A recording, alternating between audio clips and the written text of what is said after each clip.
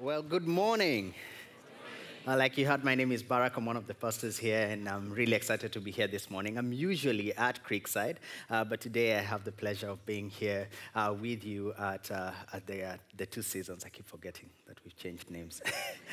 So if you're at Platinum, if you're seated anywhere, thank you for joining us. Thank you for choosing to spend your Friday morning with us, and I'll be continuing with our series on Take My Junk. Now, I don't know whether you remember the first time you spoke. I don't know whether you remember the first words you spoke. When you have kids, and you may not remember the first time you spoke, but your parents may very well remember the very first words you spoke. They just, you hang on to them, you wait for them to say them.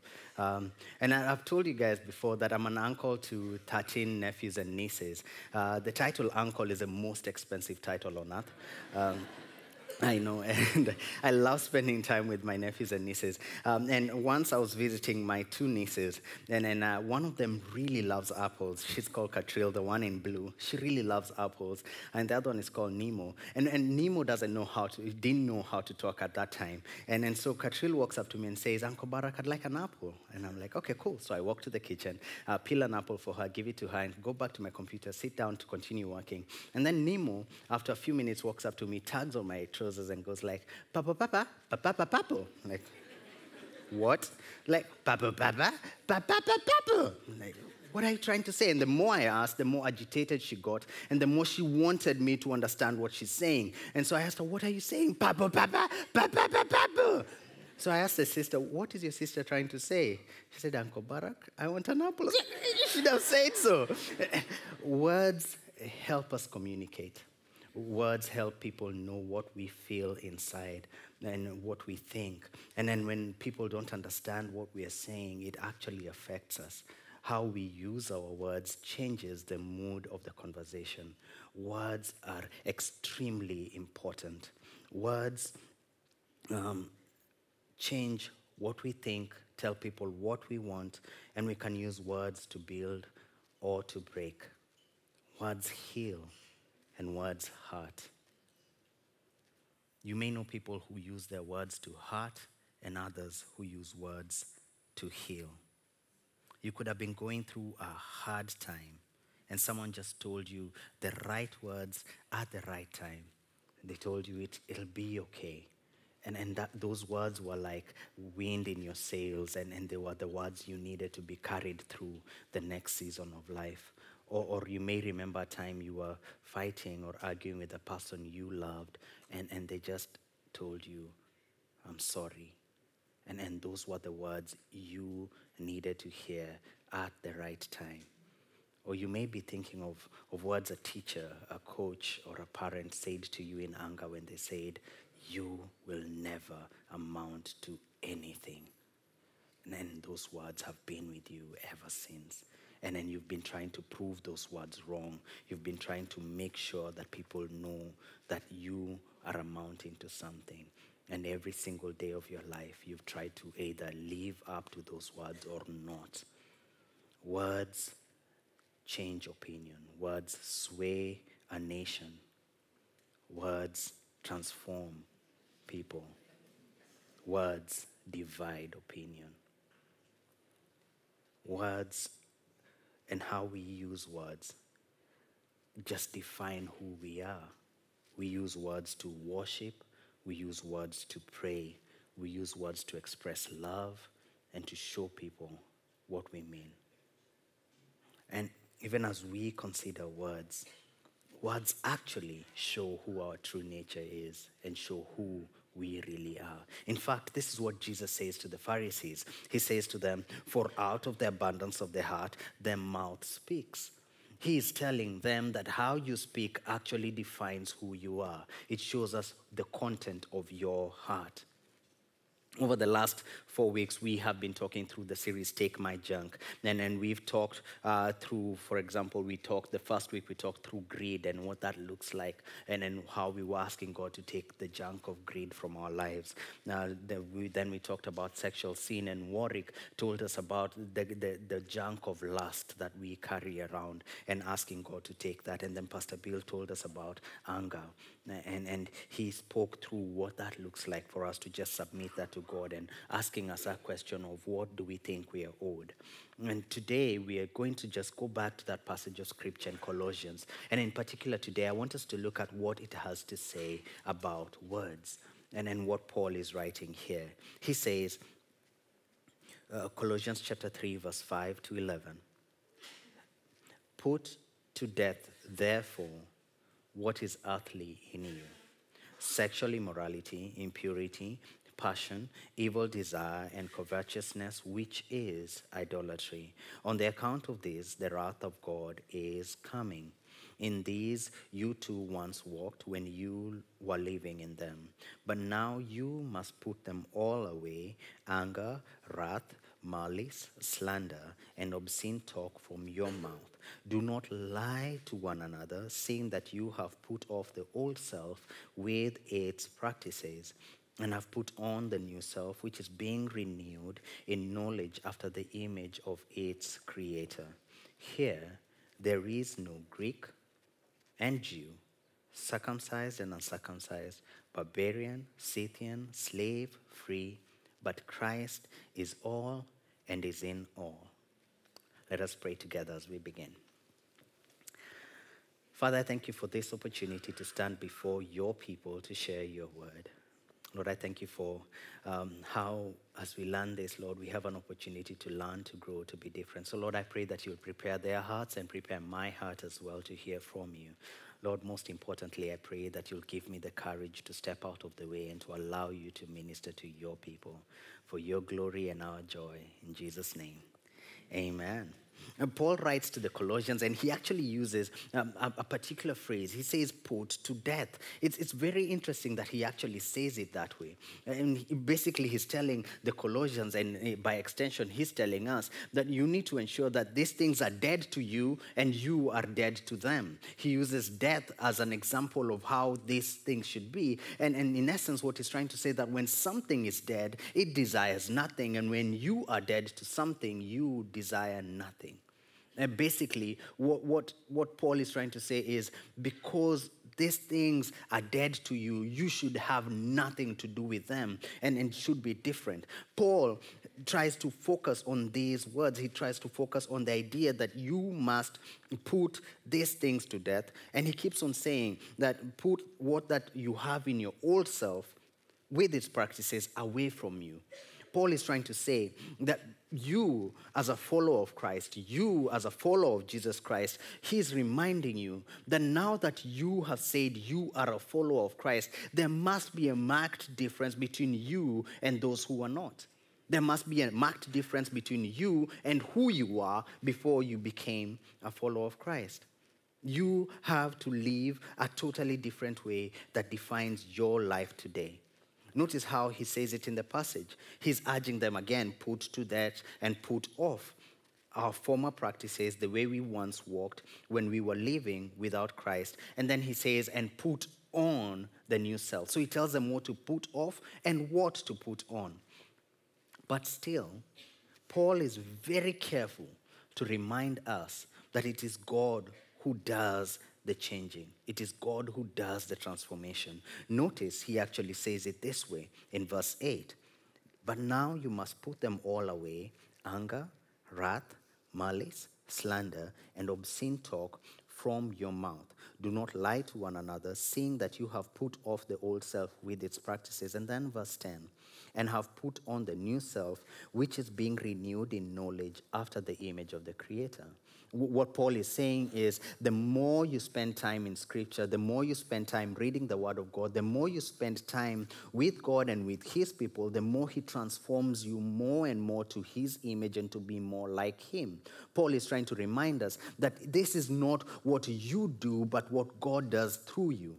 Paul is trying to tell us that it's not you coming before people saying, hey, look at me, look at how much I've changed. Instead, it is, look at what God has done in my life, that He is continually transforming me to be more like Him. So Paul is careful to remind us that, yes, you need to put these things off. And how do you do that? You do that by continually submitting yourself to God and allowing Him to transform you into His image. The problem, though, is whether or not you are a follower of Christ, words affect us all. Words have an impact on each and every one of us. It does not matter whether you are a follower of Christ or not. It doesn't matter whether this is the first time you have come to a church or you ended up here by mistake because a friend dragged you here. You don't know why you're here and you don't know what this message means. And you thought to yourself, well, he's talking to those who claim to be followers of Christ. That's not me.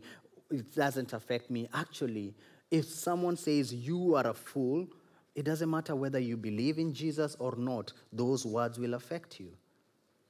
And when you say certain things, it doesn't matter whether you're saying it to a follower of Christ or not, whoever you say them to, they affect them. So what I want us to see today is how our words have an impact on everyone, and they also affect our lives as well. It's not just about those who are followers of Christ only, but every one of us.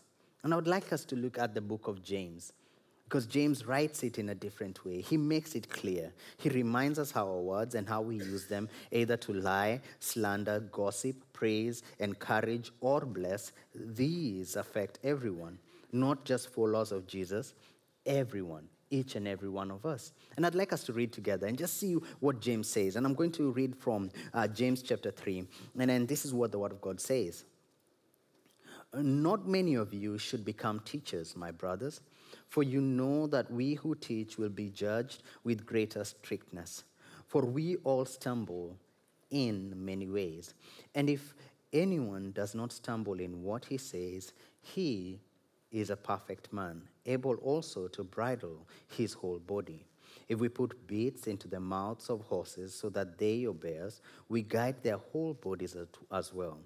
Look at the ships also.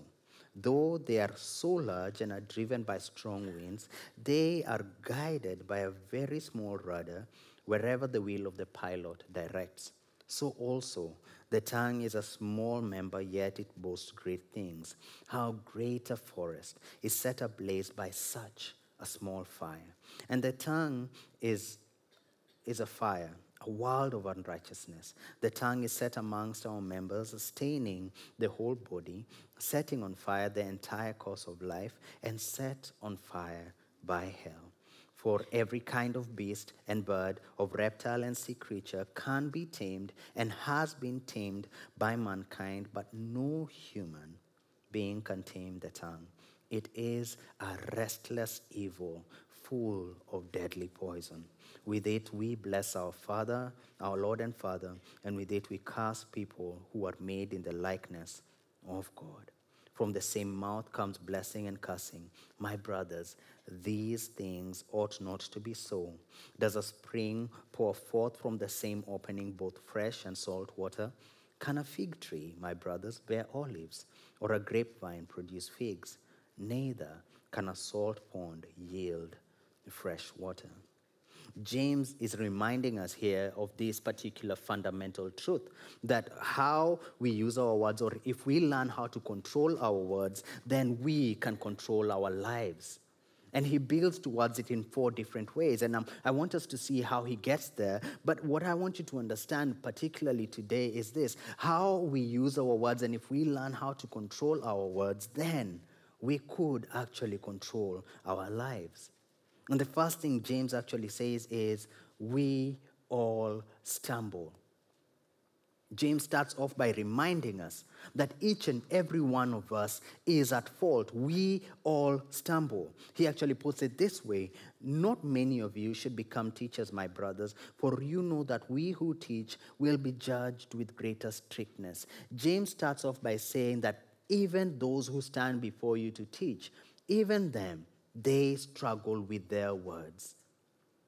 What I want you to see is this message is not me standing in front of you and wagging my finger at you saying you guys need to do better. It's actually saying we are all struggling. Each and every one of us struggle with how we use our words. In fact, James continues and he says, for we all stumble in many ways. And if anyone does not stumble in what he says, he is a perfect man, able also to bridle his whole body. James is trying to remind us here that each and every one of us needs to watch our words. It's not for some, It's not for those guys. It's not for those who are not followers of Christ or those who are followers of Christ. It is each and every one of us. And he actually says that those who don't stumble in this way, they are actually perfect. And then he uses this particular word. He says, you're also able to bridle your whole body. Why does he use that word? See, the bridle is a simple piece of metal that is put inside a horse's mouth. And with it, they use it to direct the horse. If they want it to go right, they pull that way. If they want it to go left, they pull that way. If they want it to slow down, they pull it back. Now I don't know the last time you rode a horse. I haven't. And so maybe that doesn't make sense for you. The easiest way to understand it is really to think about a vehicle and a steering wheel.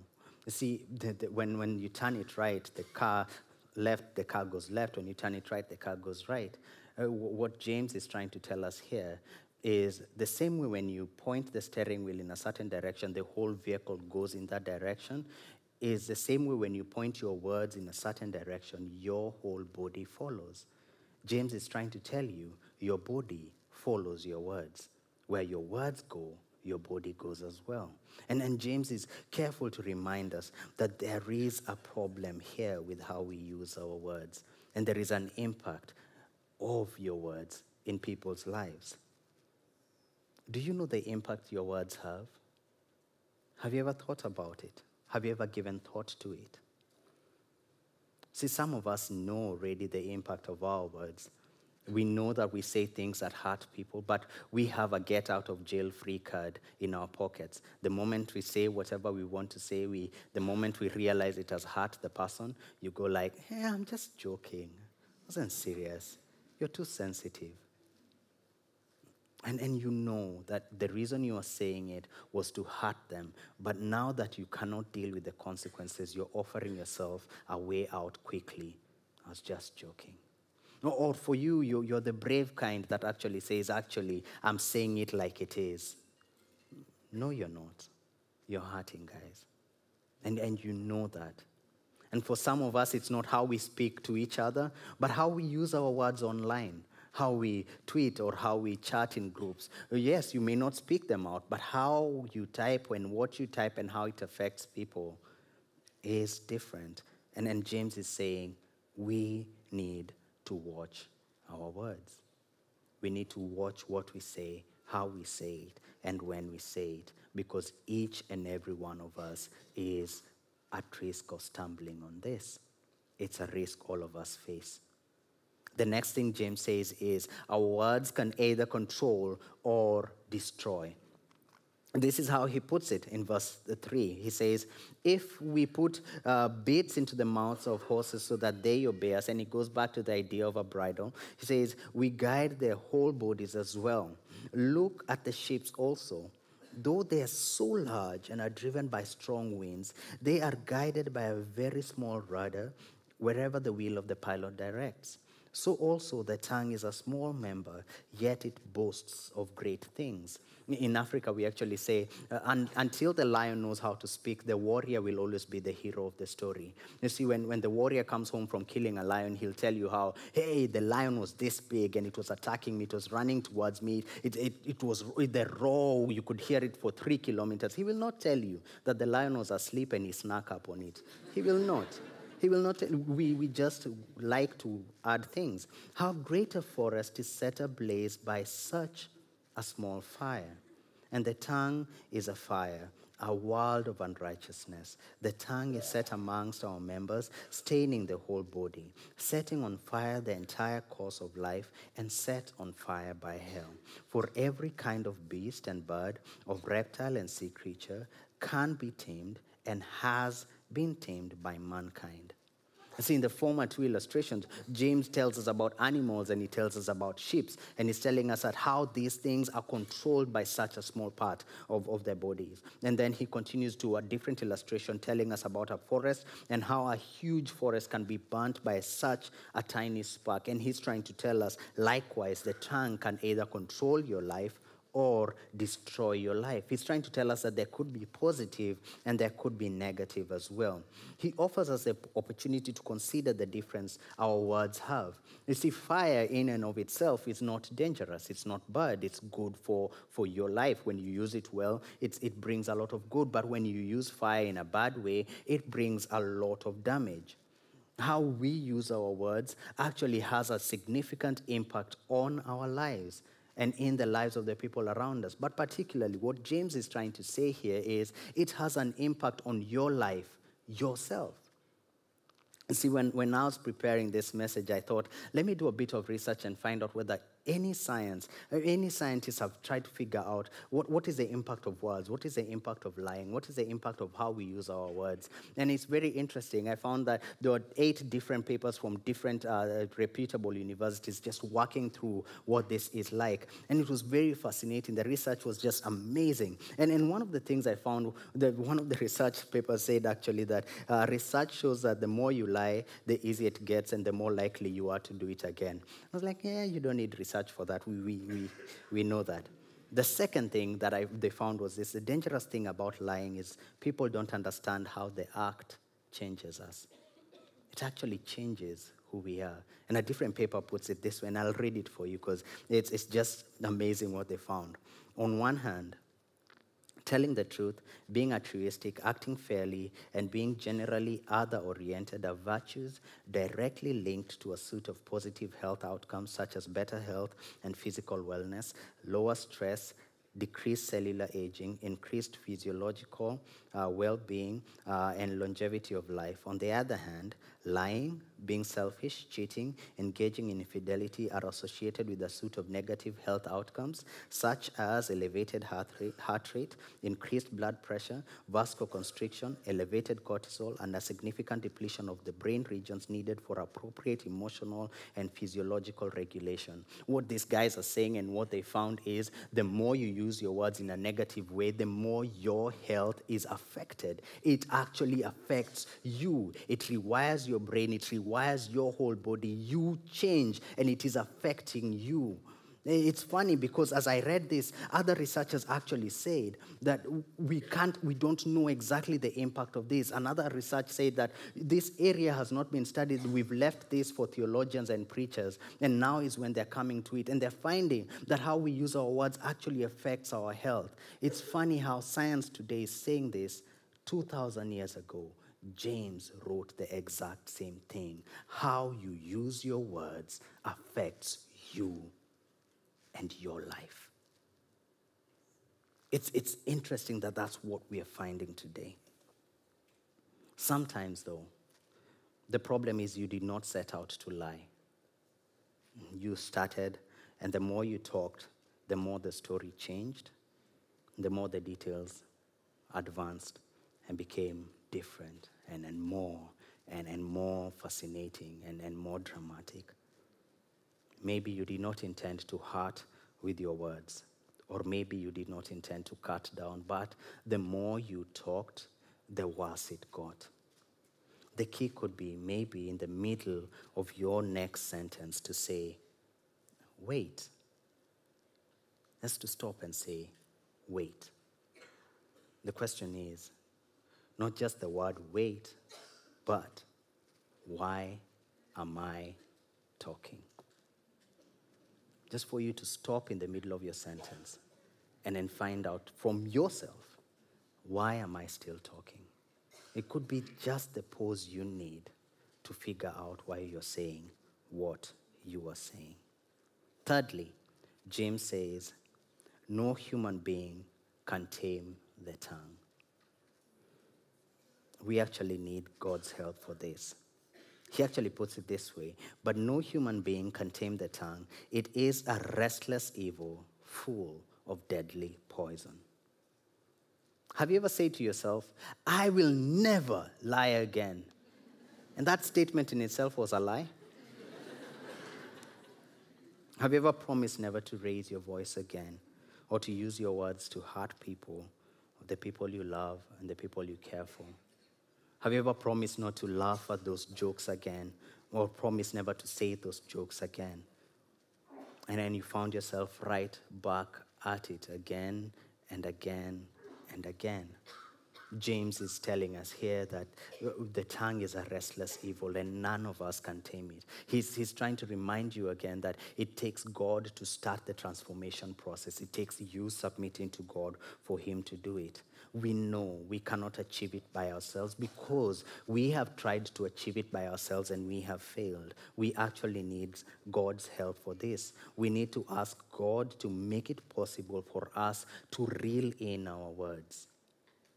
See, as I was continuing to study on the research, I found that there's a psychologist who actually says that children learn how to lie by themselves. They actually found that they say particularly that it is actually what they consider as a psychological milestone when a child knows how to lie, because it means that the child's brain has grown to that level of knowing, if I change my words, I change the outcome of this conversation. The child has realized that by me not saying the truth, I avoid the consequences of the truth, so the child lies. No one taught you how to lie. You just needed to figure out the consequences to truth, and I'll say it differently. While a child may learn how to lie by themselves, a child learns how to shout from watching us. A child will learn how to insult by watching us. A child will learn how to curse by watching us. A child will learn how to tear people down with words by watching us. Yes, they may learn how to lie by themselves, but every other thing is taken down by them watching their uncles, their aunties, the adults around them, and the conversations at the dinner table. They pick it up from us, and we pass on our struggles. As we are struggling to bridle our own tongues, we are passing on the same struggle to the future generations. And James is trying to remind us again and again that our words have an impact. Our words change people, and they change our lives as well. Lastly, James says this: words put to question our reputation. In essence, words show who we really are. Says this from verse 9 to 12. With it we bless our Lord and Father, and with it we curse people who are made in the likeness of God. From the same mouth come blessing and cursing. My brothers, these things ought not to be so. Does a spring pour forth from the same opening both fresh and salt water? Can a fig, my brothers, bear olives, or a grapevine produce figs? Neither can a salt pond yield fresh water. Sometimes it becomes very hard for us to invite friends and colleagues and family to church, because they struggle with understanding how the same mouth that has cursed, told coarse jokes, torn them down from Monday to Thursday is suddenly inviting them to worship God on Friday. Are your friends and colleagues afraid to be around you because they do not know what you will say and how your words will affect them? Are they afraid of what you will say? Are they afraid of sending you a report in the office because they do not know what your response will be? Are people afraid of you because of how you use your words? Maybe you're seated here today thinking, well, I don't use my words to tear other people down. And that may be so. But the worst way we use words is when we use words against ourselves. How many of us spend hours in the night saying to ourselves, I am a failure. I am not good enough. I will never achieve it. I will never make it, or I don't deserve this. How many of us spend time tearing ourselves down with the words we speak when no one else is listening? And sometimes how we speak to ourselves ends up changing our character so much that we start tearing others down so that we can feel better about ourselves as well. You see, we need to ask God to help us on how we use our words, not only towards others, but also towards ourselves. I love how the psalmist says it. The psalmist, if there is anyone in scripture who knows the impact of words, it is the psalmist, because he writes beautiful music for God. But then this is what he says of himself in Psalms 141 verse 3. Set a guard, O Lord, over my mouth. Keep watch over the door of my lips. The psalmist knows that he does not have a proper control over his words, and he desires the help of God to watch what he says, how he says it, and when he says it. He wants God to set a guard over the door of his lips.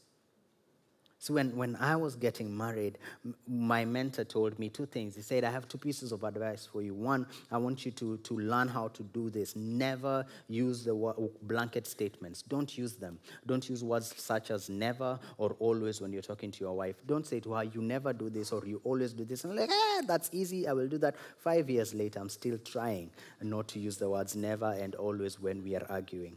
The next thing he said is, don't say anything you'll have to apologize for later. Like, wow, that's so easy. No, it's not.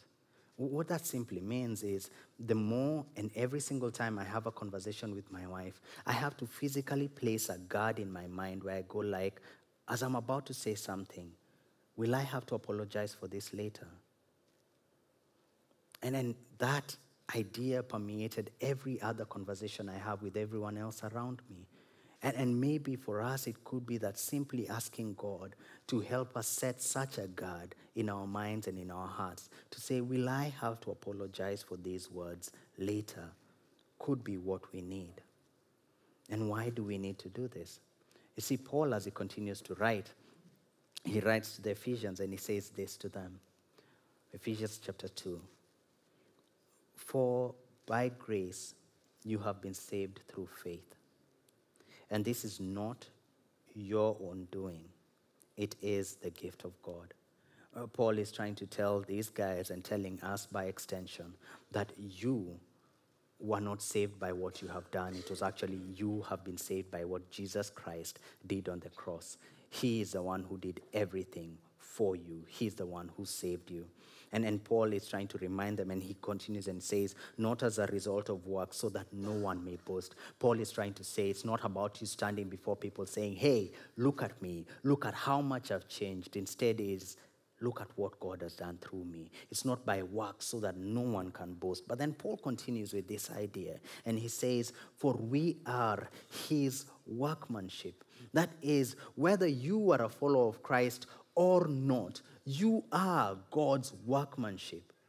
And then he continues and he says, created in Christ Jesus for good works. Simply put, if you are a follower of Christ, then you are walking in the good works that God created you for. If you are not a follower of Christ, you are God's workmanship, but you are missing out on what he created you for. And then he continues and he says, prepared for you beforehand that we should walk in them. These good works that God prepared for us beforehand start with how we use our words. And then we're going to sing a song in a short while. The song will show us how God uses his words and our response to God using his words. And it's the question I would like you to have today is think about how you use your words and how they have an impact on others. But also consider how God uses his words and what he does with his words. And I want you to consider what your life has been done or what God has done in your life by his words. Maybe for you today, it will not be for you to come forward for prayer. Maybe for you today it would be to sit in your seat before going out and text a few people and tell them, I'm sorry for how I've used my words against you. Maybe for you, it's not to go home before you call a few people and tell them, today I realized how my words affect you, and I'm not going to leave until I make a change. Maybe for you, it could be that you'll walk to the front and ask for someone to pray with you certain words that will completely transform your life. And those words would be, Jesus, I am a sinner, forgive me. If ever there were words you could use to transform your lives, it would be the words for you to submit your life back to the Lord. Let us pray together. Father, I thank you so much for your son. I thank you for what he did on the cross. And I thank you that it is through what he did that we can stand before you today in thanksgiving, saying that you have transformed our lives, saved us by grace through faith in Christ Jesus. Lord, today we want to pray like the psalmist, saying, Lord, please set a guard over my mouth and keep watch over the door of my lips. And Lord, I pray that we shall learn how to submit our words to you over and over again. Lord, I pray if there are those who are here with us who do not know you and who would love to know you and start a relationship with you, Lord, I pray that they would say those very important words, words that will transform their lives. Father, I submit my life to you. And for those of us who are here who words have either ruined marriages, ruined families, and today, Lord, as we think about it, Lord, I pray that you shall start giving us new words to start rebuilding those things. Lord, I pray that you will help us realize that you have already forgiven us and you can give grace to those we've hurt to forgive us as well. In Jesus' name we have prayed. Amen.